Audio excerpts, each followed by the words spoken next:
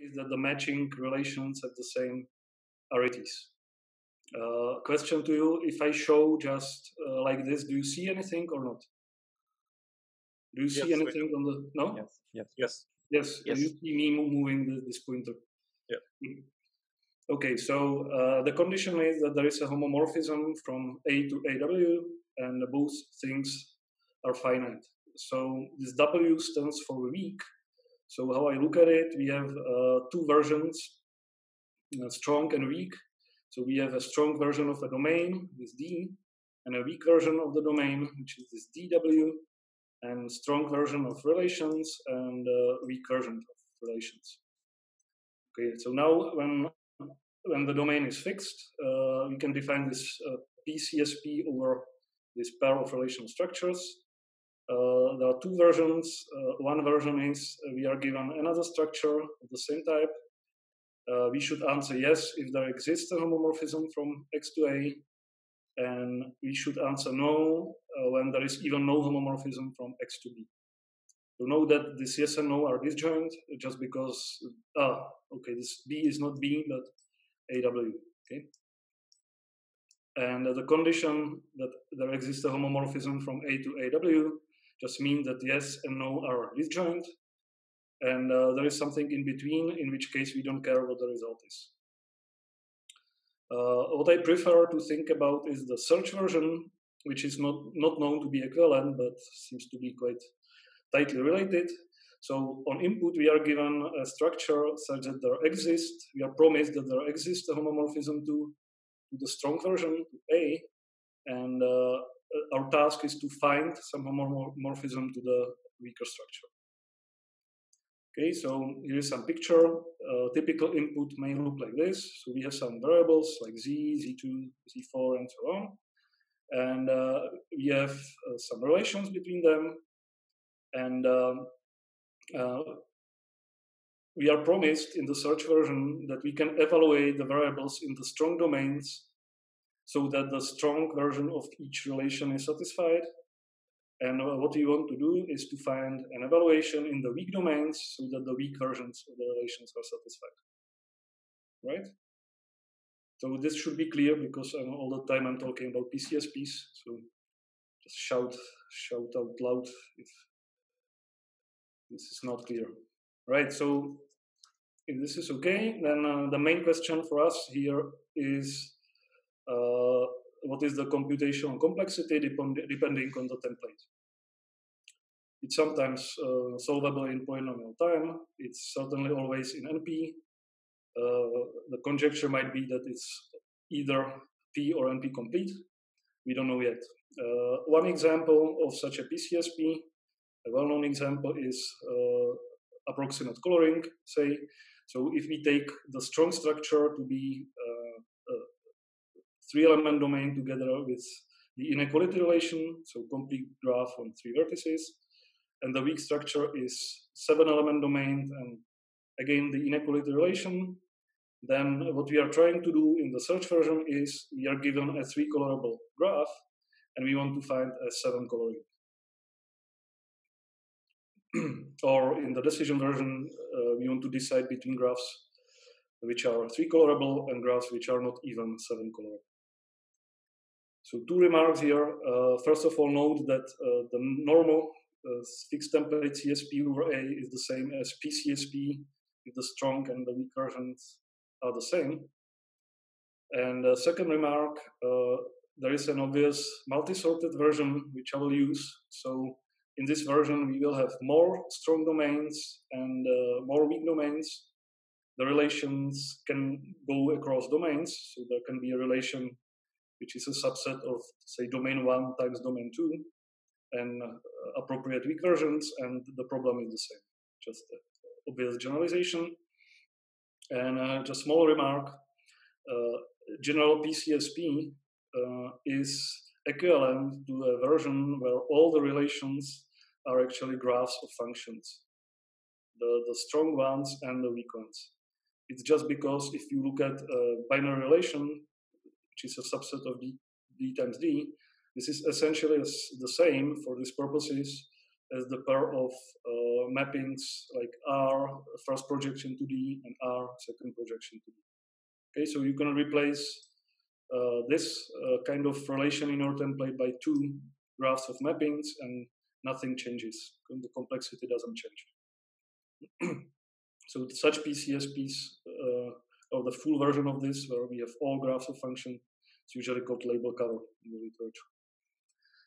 All right, so this is about PCSP. Now, what I'm going to talk about is this. So this is the story. Okay, and what I draw doesn't erase, unfortunately, which is a bit inconvenient. Can I erase everything somehow? Clear, maybe. Clear. Ah, yeah, good. So this is the story. This is basically the abstract of the talk, if you read it. So one nice thing about CSPs, we have some sufficient condition which enables us to reduce CSP over one structure to a CSP of another structure. So this less than or equal should mean there is a polynomial time reduction. Okay, and this sufficient condition also gives us some NP hardness criterion, and it's actually now known by the famous result of Bulatov and Zhuk that this criterion is good enough for NP hardness for every CSP in this very strong sense. So if this CSP of A is not NP, then this sufficient condition applies, and we get a reduction from CSP B to CSP A. So we get a reduction from any CSP to our fixed CSP. Okay. Now PCSP, the situation is a bit different. So there are some nice things. For example, essentially the same sufficient condition still works. And the second thing is that the reduction is in fact trivial. So I will explain this on fourth slide, I guess. Of course, what I mean by trivial reduction first, trivial reduction just doesn't change the input. And of course, this is rubbish here because, well, we need to change input if we are moving between two relational structures. But if you look at the CSP in the right way, then actually the reduction is trivial in this very sense, not changing the input. The bad news is that this criterion is not good enough for NP hardness. So there are NP hard PCSPs, so that the criterion doesn't apply. So we need something better, and there are some better conditions. One of them, a very general one, is due to Brant, Svorokna, and Givny, the last version. The bad news is that it's not of the same shape as in the CSP, so it doesn't follow from a general reduction, from some sufficient condition for reduction between two PCSPs, like in the CSP case. And also it uses complicated results. So in this work, what we do, we give a better sufficient condition for existence of a reduction. Similarly to the CSP, the reduction is actually not trivial, but it is very simple, obvious, what I call obvious reduction. And well, it implies the NP hardness criterion of Brant, Svorokna, and Givny, with the difference that it doesn't use any complicated result, and the proof is quite simple. And I hope to be able to show you a substantial part of it.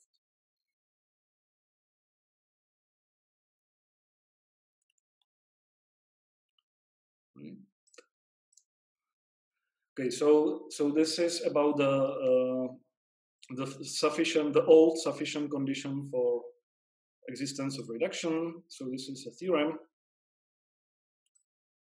which says that one PCSP reduces to another PCSP whenever there exists a minion homomorphism from the polymorphism minion of this CSP to the polymorphism minion of this CSP, or PCSP. Okay, so here I want to explain these terms. So by a polymorphism of arity X, where X is some finite set, I just mean a homomorphism from the X power of A to to the weak version of A. So a mapping that sends tuples in the relation A to the weak versions of it. Okay, and the minion of all polymorphisms, which is denoted by M, it's simply the set of all polymorphisms from A to AW. So I call it minion. What is a minion? It's simply a set of operations from some domain to some other domain, which is closed undertaking minors.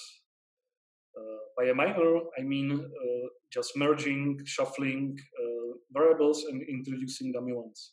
So I hope this example will make it clear what I mean by minor. So let's consider some 7-array function f, and mapping from a 7-element set to a 3-element set given by this rule. So 1 is mapped to 1, 2 is mapped to 1, 3 is mapped to 3, and so on. Now the minor of f determined by pi is this ternary function phi pi, which is defined like this. So if you want to know the value on some triple d1, d2, d3, you just apply f to the tuple d1, d1, d3, d2, d3, d1, d3. Okay, and what these elements are dictated by the mapping pi. Okay. So this in the complexity for this existence of minion homomorphism, we actually don't care about the concrete polymorphisms. We just care about what they do, how the minor function is performing. So the structure we actually need here is this one on the right. So for every x, we have some set mx of x-array polymorphisms.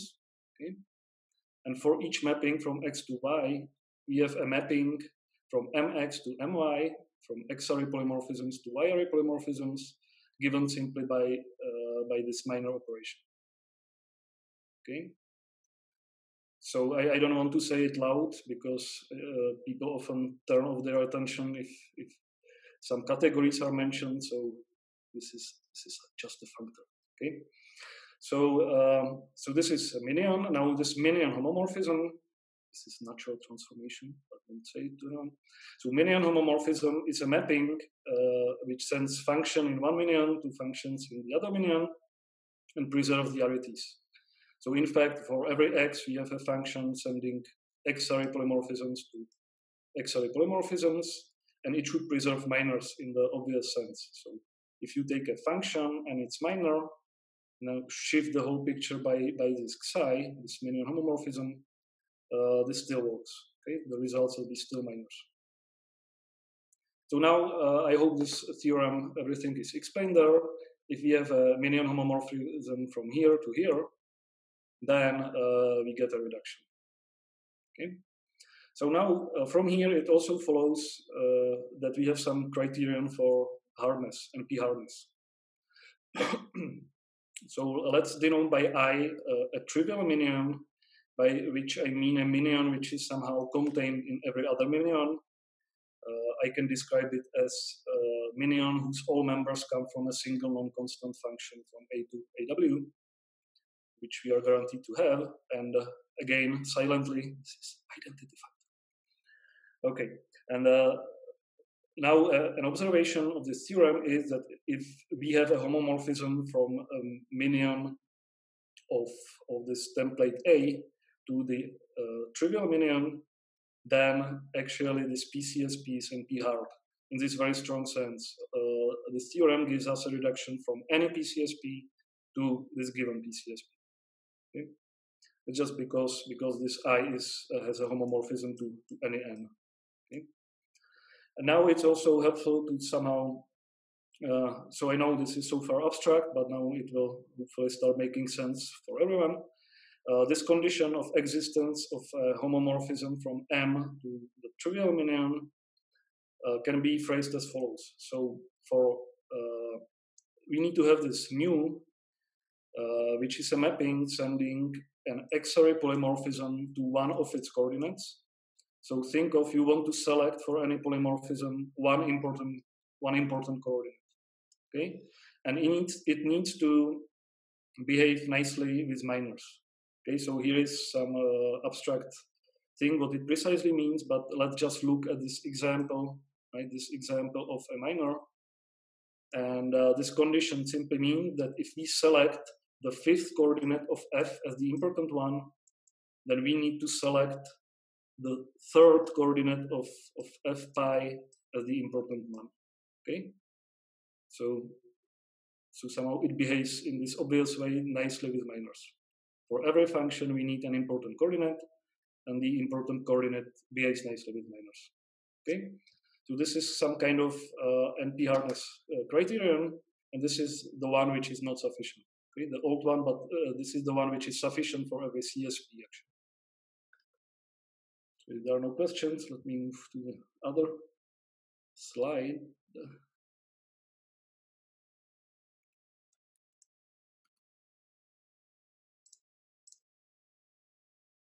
Okay, so now I want to explain why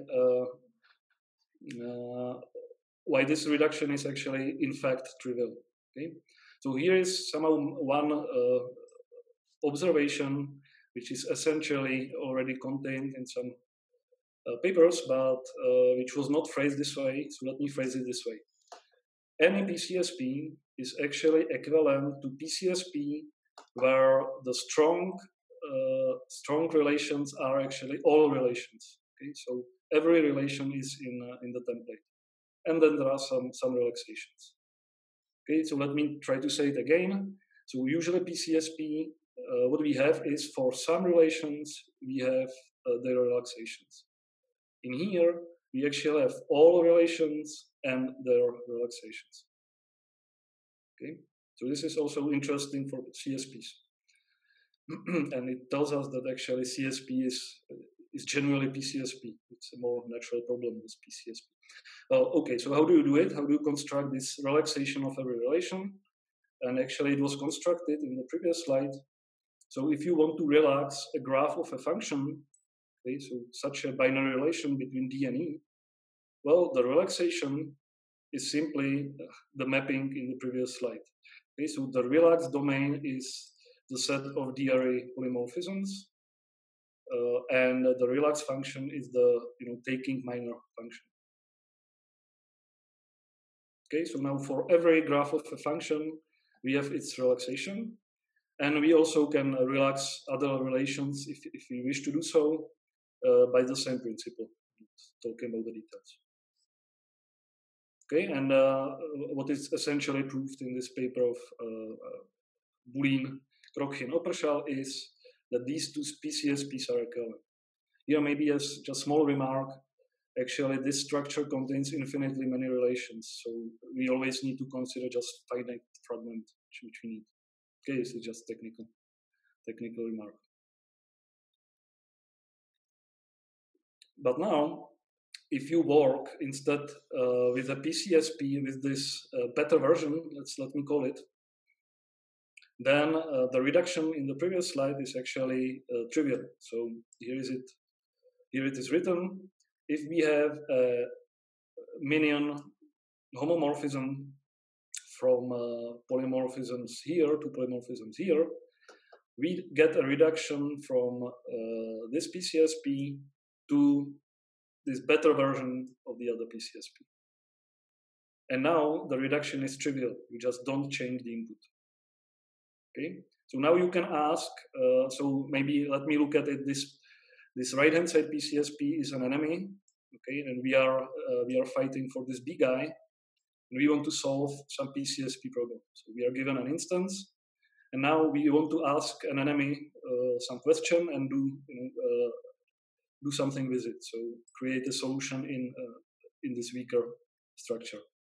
So what we do here, we just ask the same question. Okay. Here is my instance. I want to solve. Please solve the same instance. Okay. And also, you see, if you look at it this way, that we are like too nice to the enemy.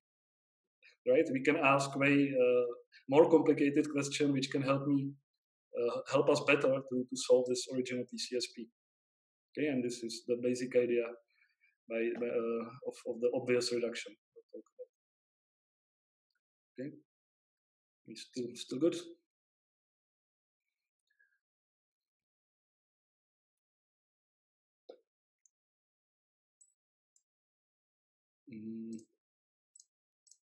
Okay, so now here are some NP hardness criteria for PCSP. Here I repeat the criterion we already derived. Okay, if we have a function or family of functions, so that we assign an important coordinate to every polymorphism, so that it behaves nicely with minors, then our PCSP is NP complete. So here is again the minor, and I will illustrate it here at the bottom. I will illustrate all the conditions on this example. So if we select second coordinate to be important for F, we need to have first coordinate, because D1 here, important for the minor, right? Now a slightly better criterion is this. So we don't need to select one important coordinate, but say at most 7 important coordinates. Okay, by the way, that simplest criterion is already good for example, for proving that for coloring a 3-colorable graph is NP hard. So now the better criterion. We need to select at most 7 important coordinates. But now what we require is not that it behaves really nicely with minors, but somehow weakly nicely with minors. Okay. So if we take a function, we take the important coordinates and apply the identification of variables, we get some subset here. If we take the minor first and apply, take the important coordinates, we get another function. And the condition is these two sets have to do something with each other. They need to intersect non-empty. Okay, so let's look at the bottom example again. So if we select, say, this 2-element subset of coordinates as important, so the third and fourth one, we don't require the second and third coordinates to be important for the minor. We just need that 2 or 3 appears there. Okay, so the important coordinates can be, say, the first and second. That's fine, because there is this common 2. Okay.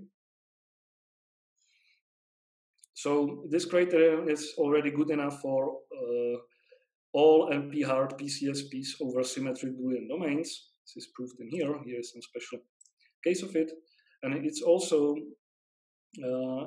enough in the case that the left-hand side structure is a cycle of odd length, and the right-hand side structure is K3.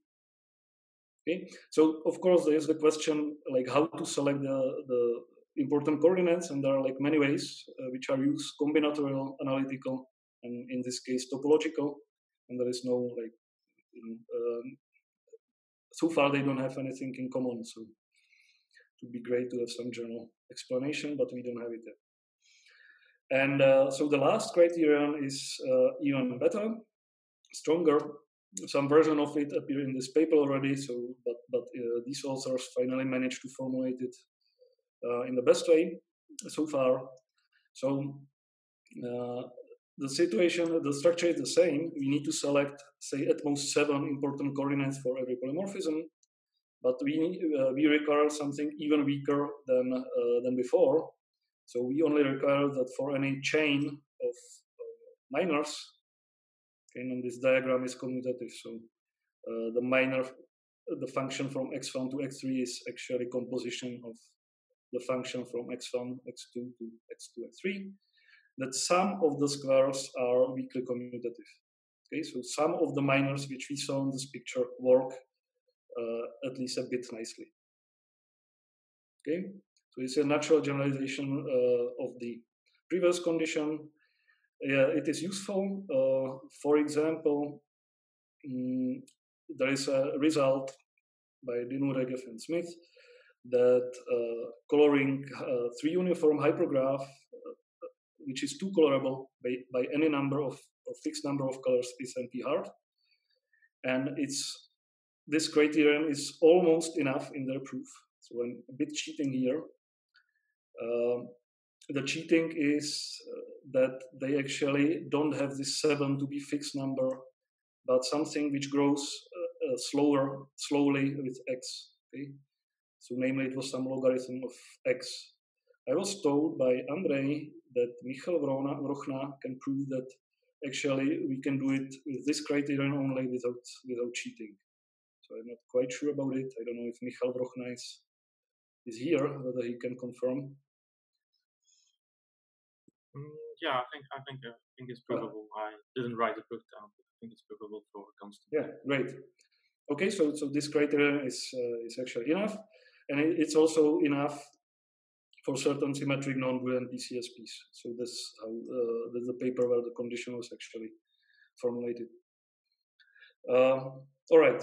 So here, what I didn't like is that this criterion comes from a general result where we don't have identity here, but we have a general minion on the right hand side. Whereas for the other criteria, we didn't have anything like that. Okay, and this is what our theorem says. Actually, that it works in general. So, so this is the main result.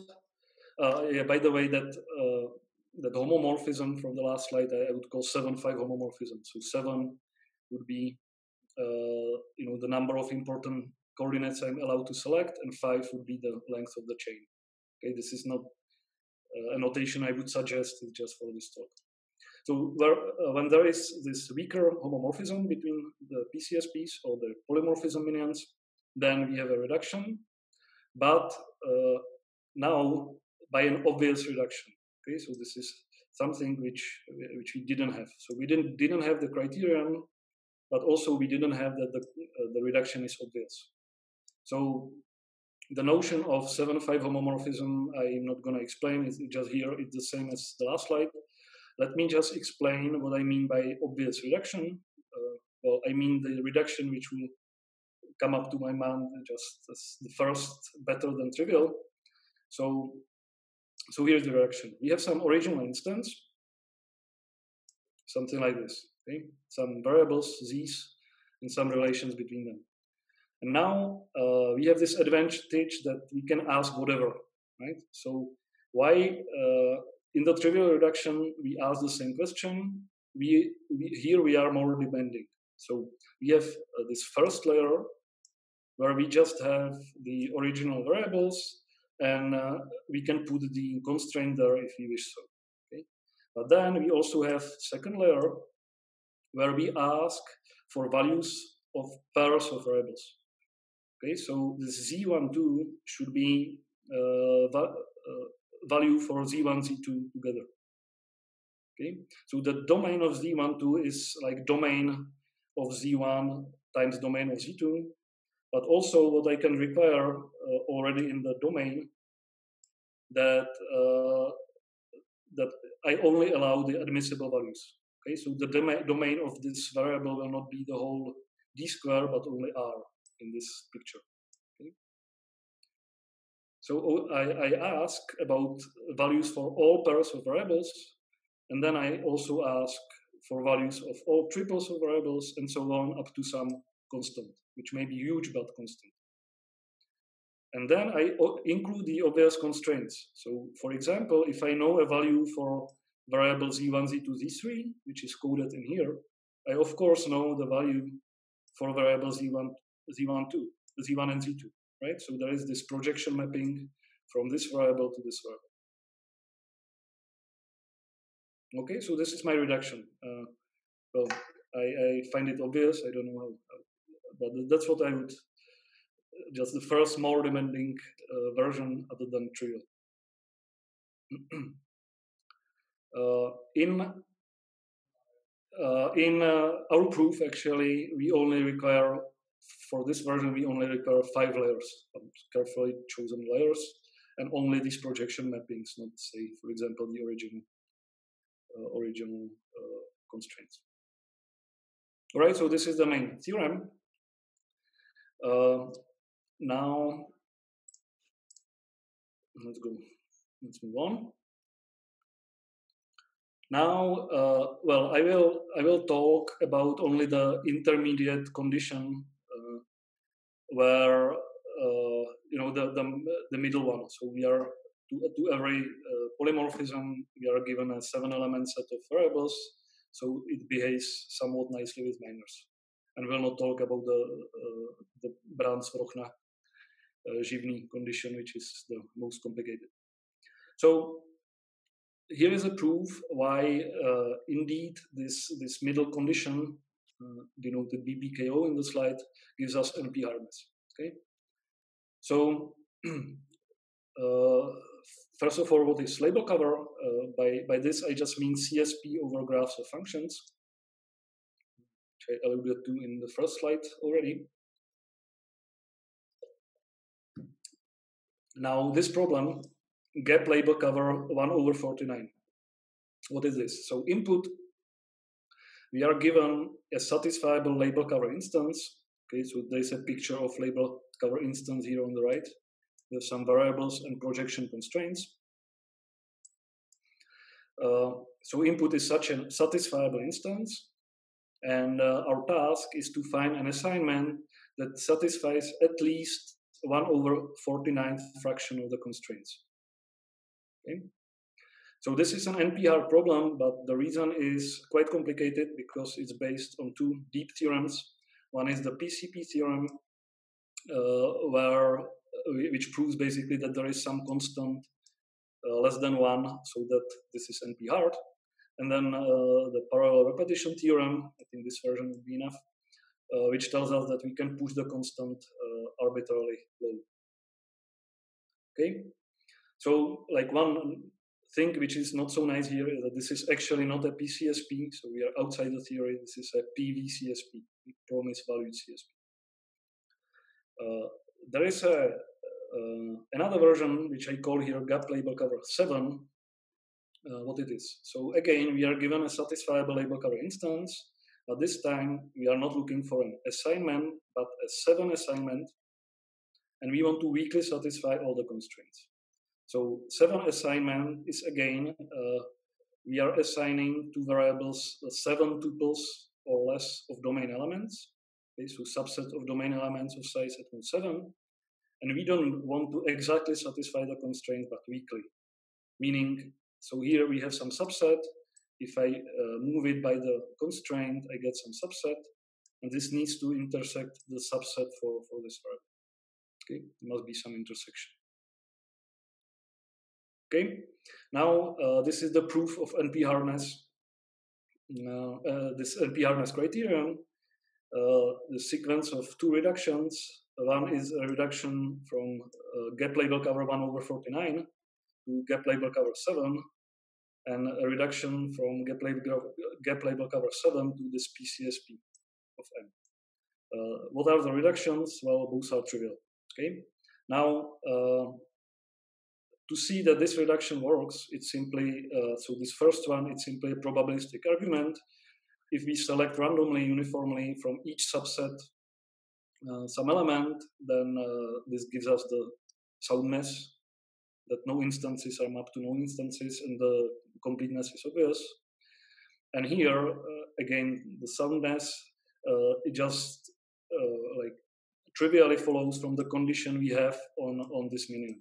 Okay, so we have these mappings assigning to every polymorphism some 7 tuples of variables, and this mapping we use to actually find the 7 assignment. Okay. So if you look at it this way, then well, there is obvious question. You know, this thing, this complicated result or NP hardness of it is actually not needed, right?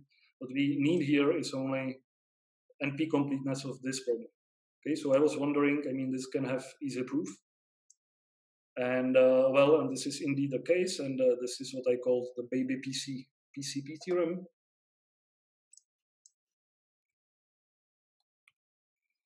So here it is. Check time. Okay, good. So the baby PCP theorem states that for any CSP, this can be even PCSP, doesn't matter really. For any CSP, the obvious reduction is a correct reduction to gap label cover 7. Okay. So in particular, if I choose some NP-complete CSP, this gives me NP-completeness of this problem. But also there is this added information that the reduction is really the obvious one. Okay, and I want to show you a proof of this, more or less, because it's quite simple.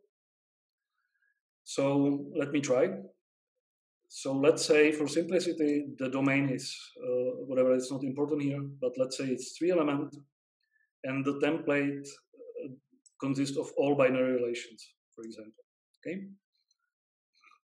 So now we have some instance of this CSP that looks like this, and we create a new instance like this.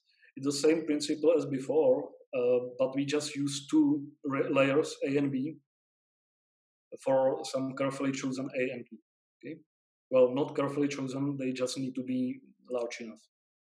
Well, A needs to be large enough and B needs to be large enough compared to A. So now we have a variable for each A tuple of the original variables, like this, and a variable for each B tuple of original variables, and the obvious projection constraint. Okay, and I claim this is a correct reduction. Okay, so what we need here to prove that the reduction is correct is this fact. So if we are given some 7 assignment for this new instance, we can somehow use it to find a solution to the original instance. Okay, so this is the decoding step we need to do here. So now the 7 assignment for this new instance gives us a very clean combinatorial structure, which I was trying to describe in here. So what is the structure? For any set of variables of size A, so these will be denoted capital U, smaller sets of variables. So for each set of variables of size A, we have some set of evaluations, so like opinions on values of these variables. We only have at most 7 of them. Okay, so at most should be less than. And we assume that they are formed by partial solutions. Okay, so let me just say it again. For any set of variables of the original instance of size A, we are given 7 possible evaluations. Okay, and now we have the same for sets of variables of size B. Okay, they will be denoted by V. So again, we have 7 element sets of partial solutions. Now the fact that this new instance is weakly satisfied gives us some weak consistency, which is this condition written formally, but let's look at the picture. So for this A element set of variables U, we are given some 7 or at most 7 assignments. Okay, so one assignment is that Z1 is mapped to 1, Z2 is mapped to 2, and so on. Second assignment is this one, and so on. So each row is one assignment. Now we have some set of variables of size B that contains U, and we have this 7 evaluation for this set as well. And then they need to be weakly consistent, meaning at least one option in here is consistent with one option in here. Okay, so we have 1, 2, 2, 1, 1, 3, 1, 2, and we have the same in here. Okay.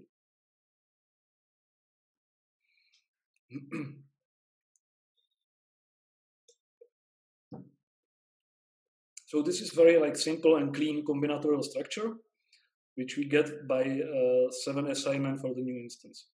Now what we want to derive is a solution to the old instance, but we actually don't want to work with the old instance at all. So what we actually find is a mapping from variables to the domain, such that for each pair of variables, there exists this V containing these 2 variables, so that this mapping is among the 7 options for this set. Okay, and you don't need to pay too much attention to this, but just because these SVs are already formed by partial solutions, we are guaranteed that this F is actually a solution to the old instance, just because the relations are just binary. Okay, so this will not play much role, but I just want to say we just can ignore the instance altogether and just work with this combinatorial setting. Okay, so now I want to show you a proof, and now it's gonna be technical, but just maybe so that you see it's really no complicated at all. So here is almost a foolproof. Okay, so here is our combinatorial situation. For each set of size A, we have some 7 guesses. But now let's consider the general case that we have Q possible evaluations. Okay, not 7 but Q. Now for every big set of size B, we have some R options for the evaluations. We know that this object is weakly consistent, and what we want to get is a solution. Okay. In fact, what we prove is that for each Q and R, each sufficiently big A and each sufficiently big B, this claim will be true. Now the strategy is kind of induction. There are a bit different arguments for 2 cases. One case is that we already know the claim where the smaller sets are allowed to have Q-1 guesses, okay, Q-1 evaluations, and the bigger sets are allowed to have R, and we go one step further with the Q. Okay, and this is what I'm actually showing, and there are actually 2 subcases, and I'm showing one of them. Okay, the other one is even easier, so nothing lost. Okay, so this is the proof for this situation. So we assume we have it for Q-1, and we try to prove it for QR. So say some A prime, B prime work for this situation where we know the claim is correct. Okay, so if we have here guesses for sets of size A prime and B prime, here we have Q-1 and R, we know that this guarantees a solution.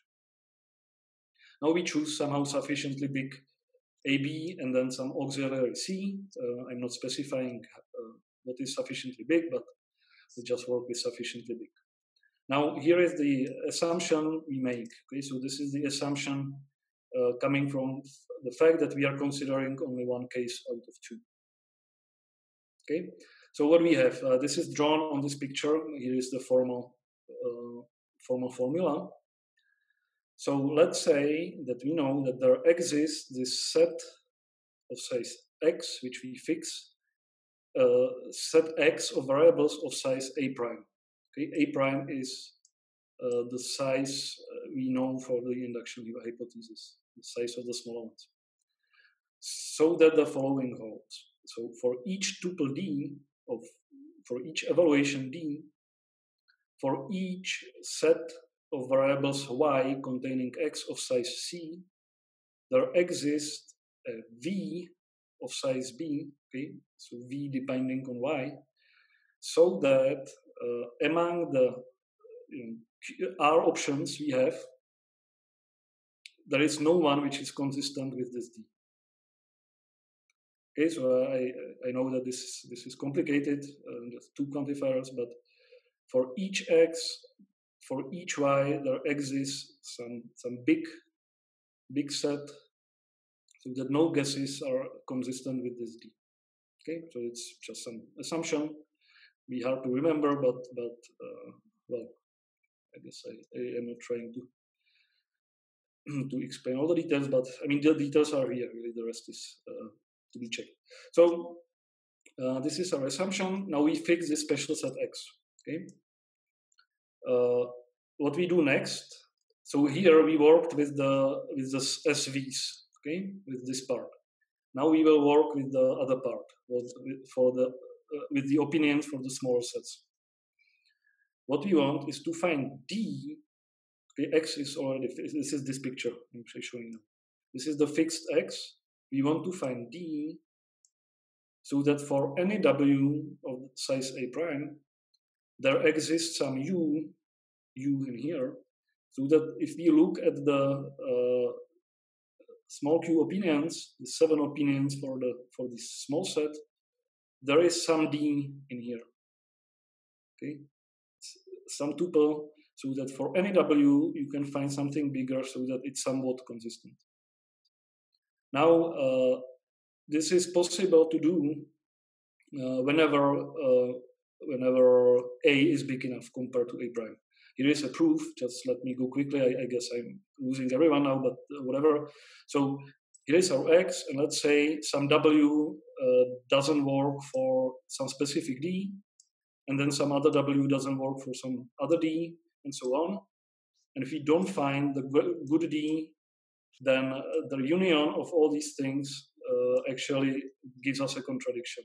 Okay, so we need this union to be smaller size than A. It's very simple if you think about it for 5 minutes, but I don't have 5 minutes.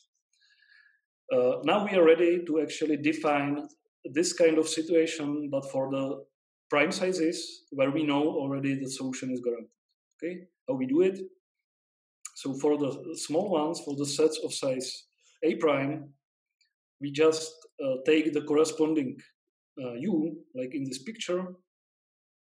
We take away all the tuples which have D here, okay, and just restrict the result to this W.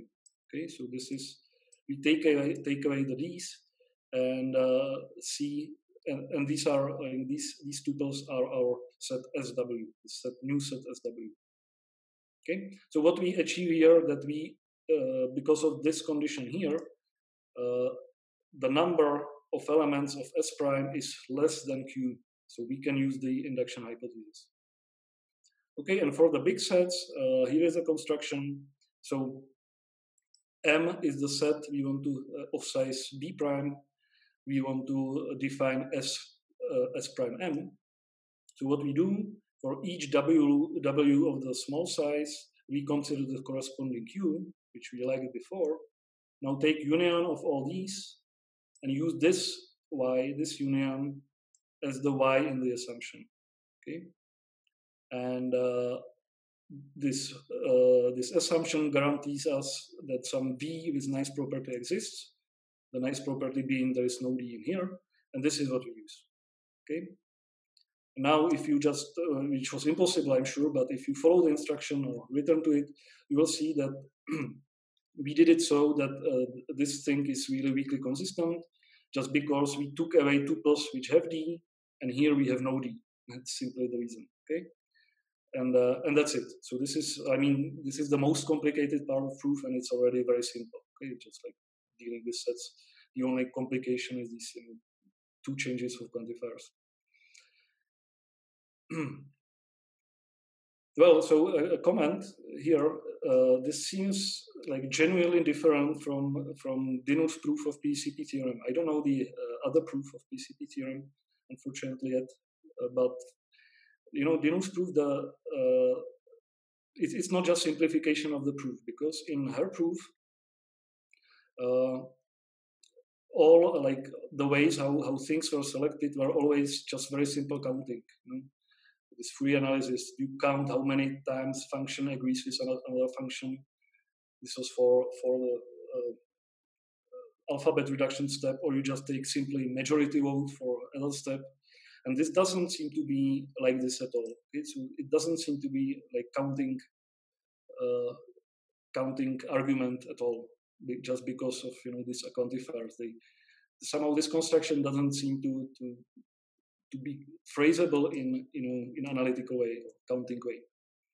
So well, yeah. So this seems to be different, and also it's simple. All right. So let me show you like one. Okay, now it's disappeared here. Yeah, one like stupid application. So what is it good for? Well, for good feeling so far, mostly, but so there is one nice application of the old theorem, the basic theorem, that existence of homomorphisms give us a reduction. So this is also kind of useless theorem, but at least one instance that it helped morally, which is a reduction from this hypergraph coloring result to coloring result. So this is 5 coloring of 3 colorable graph, and this reduction, and there is it's quite simple to show. There is a homomorphism, so we get reduction for free. Then, just by composing, we also get that the criterion of Brandt's, Vrochna, and Givny is satisfied, especially after this result of Vrochna. But the way how it was found was really by using this general theorem, not just the NP hardness criteria. So this is one nice application of the previous, abstract nonsense. There is one kind of application of this new abstract nonsense that 7-5 homomorphisms give you reductions. So here is a simple fact which was not known, we think. So if you take PCSP over some minion and you add, say, all 7 array functions, we don't get easier. Okay? So if you add polymorphisms, then in general you may get easier. You never get harder. But here we actually don't get easier. It's just because there is an obvious 7 homomorphism from this minion to this minion. And somehow the moral is to remember that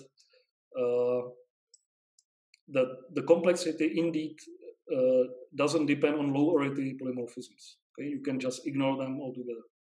Or moreover, if you add to a minion something which is NP complete by the BWG criterion, then the complexity doesn't change. This is a bit funny because actually this reduction here comes from the fact that some 6-array polymorphism is absent here.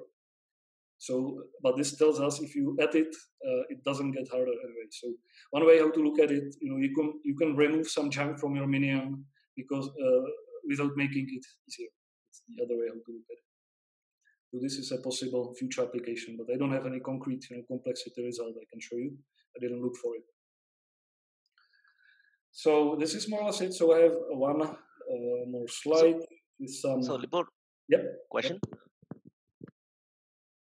I'm listening. Yeah. So how is this? So the last thing you said cannot be true for CSPs, right? So something here is PCSP specific.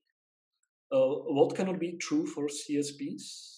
Oh, I see. So if you just add, okay, never mind. Yeah. So I guess I was just thinking, if we have a CSP, obviously if we have a low arity polymorphism, that will make it easy. But the thing is, you will make it a minion. You won't close it under. Right. Yeah. You won't make it a clone. Yeah. Yeah. If you want to add something to a clone and make it still a clone, then you have a way harder job somehow than for minions. Yeah. So it would be hard to find application of this theorem in CSP. Well, now it's pointless because we know that even the simplest criterion is good enough, right? But yeah, there is nothing specific for PCSP in here. It's for CSP as well, but the claims are kind of follow from known facts. Okay. Thanks. So let me just make a quick summary what I was trying to tell you, and some questions. So summary. So one information I wanted to deliver is this basically just viewpoint on known results, that every PCSP is actually equivalent to full PCSP, where you can ask whatever questions. You can create whatever instance you wish and don't care about the language. Okay? The second information is that there is this weaker notion of homomorphisms, which is still good enough to give us reductions, and more or less, moreover, the reductions are obvious, not trivial, but obvious. And the third one is this baby PCP theorem that the obvious reduction from any CSP proves NP hardness of this version of gap label cover. I was told by Venkat that a very related problem is called min rep label cover, but it's not exactly it, so that's why just call it temporarily like this. Okay, now like few questions here. So one question I already a bit talked about. It's known that the criterion, the second, even the third criterion, the best one, remains true if we have slightly super constant thing here. So we don't need to have 7 here. It's enough, for example, to have logarithm squared, okay, logarithm to some power of, well, we need to be smaller than some fixed polynomial actually. We don't have yet such version, of this discrete, of this baby PCP. And yeah, here I just recall originally, this super constant version was required for hardness of hypergraph coloring, not anymore because of Michal Rochna. But yeah, it might be useful. The question is whether such version is actually true. It's not obvious because I want to use only obvious reductions, for example. Okay, so or whether you can still find some simpler proof than using all this machinery of PCP. And in particular, does the obvious analog of the parallel repetition theorem work in this setting, in this baby PCP setting? It's not clear. Now the second question: is there an analog of analog of D2 conjecture?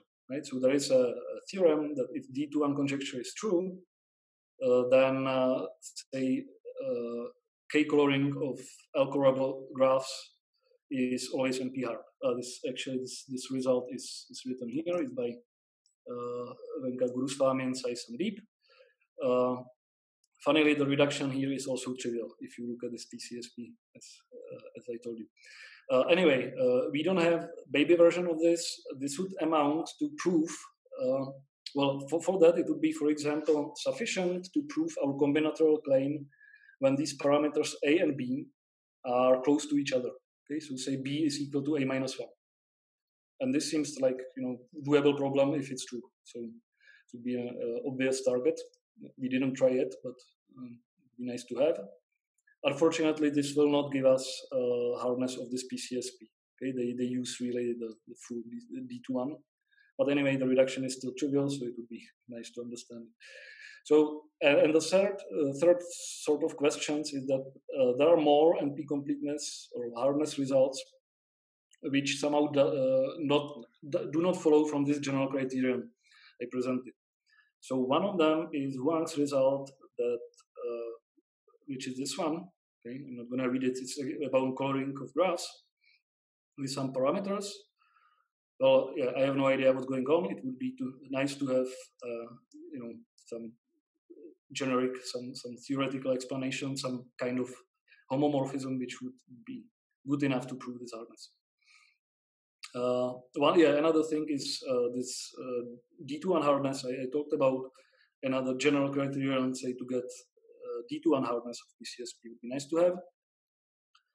And this last one is maybe most torturing me. It's a reduction which was used by Vrochna and Givny to prove, for example, so to improve this result of Huang to this result, and a lot doesn't need to be a lot anymore. Okay, and like one piece or the crucial piece is a reduction from PCSP over K6 and K38 over 19 to PCSP K4 K38. Okay, I don't think I didn't prove it formally, but I don't think it's captured by this by their criterion. But the obvious reduction still works. Okay, so we would need some better homomorphism to capture even some better capture when obvious reduction works, and obvious without any change. Okay, this is the same obvious reduction, although they phrase it completely differently, of course. From Monday, I actually have some notion of homomorphism, which is ugly, but I don't have any unification from what we have. So this is certainly a way where I need to go. So somehow to have a uniform way how to prove hardness of PCSPs, and then prove as Dima or Andrei that the rest is easy. All right, so I think that's it. Thanks for listening. Okay, thanks, Libor. So let's applaud.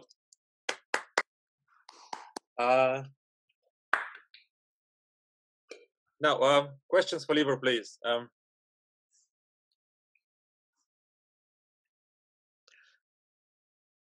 So question. So Libor, I assume you also get that layered version, which by the same reduction, just because you had many layers. And yes. Well, the argument is actually again the same kind of simple like before. Yes.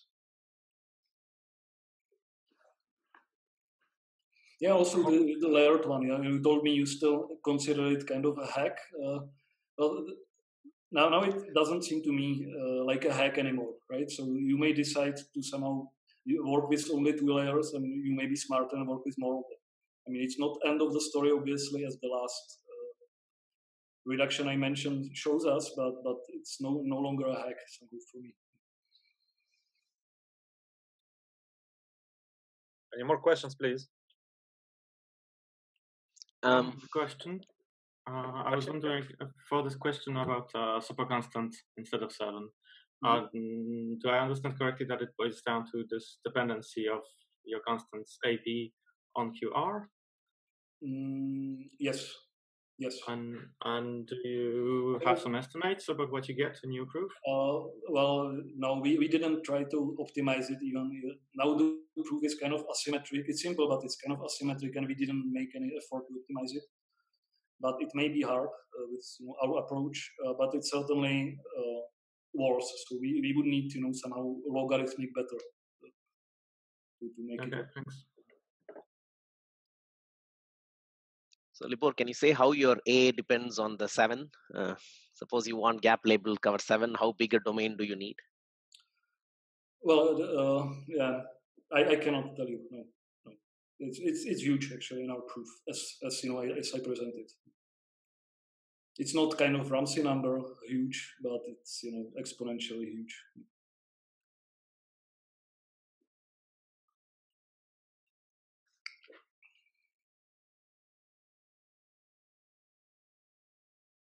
Yeah. By the way, can I have a question? So I called you Michal. Marcin Vrochna. Would you be so kind and somehow explain me in sometimes like how you prove this constant for hypergraph coloring? Sure, okay. I'll try to write it down soon. But it's in the end, it's a simple modification of the existing proof. There's just one trick about those Gnezzer graphs, and that's all. Love to hear it. So let's talk later. Any more questions, please?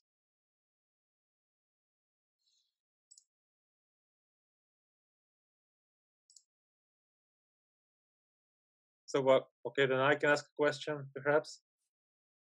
So, Libor, when this baby grows up, what do you want it to be? Well, yeah.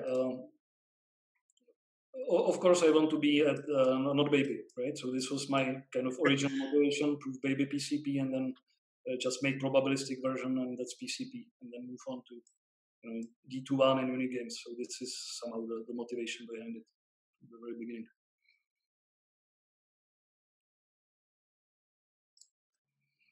Okay. Right. So last chance. Is the paper ready, Libor? Is the paper available for distribution? It's almost ready in preparation, so we haven't started yet. Okay. Yeah. One last chance to ask a question. A technical one. Okay, sure. Post the video anywhere. Sorry, the video? Are you going to post this presentation anywhere? It's being recorded as I can see. We will probably post it on the website of the seminar if people are interested. So we are recording because on my website, if I manage to somehow get it to my computer. So. I will still have to look into technical details, but we are recording because I've got a few requests from people who could not attend today. I think even just posting the slides would be great. I will do it. I will post them into my website at least. Thanks. All right. So, well, if there are no questions, then let's thank Libor again. Thank you, Libor, and everyone, please send us your suggestions for the future talks.